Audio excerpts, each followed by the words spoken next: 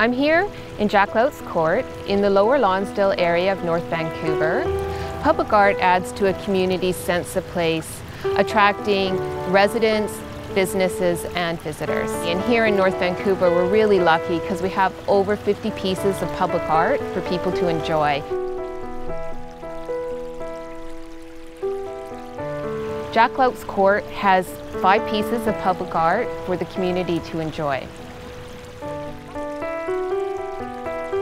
The 6 figures that surround me on this staircase are called Timekeepers by artist Elizabeth Roy.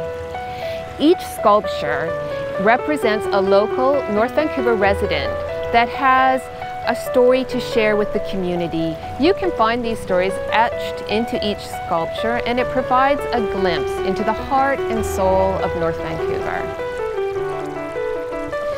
Discovering public art is a wonderful way to experience North Vancouver.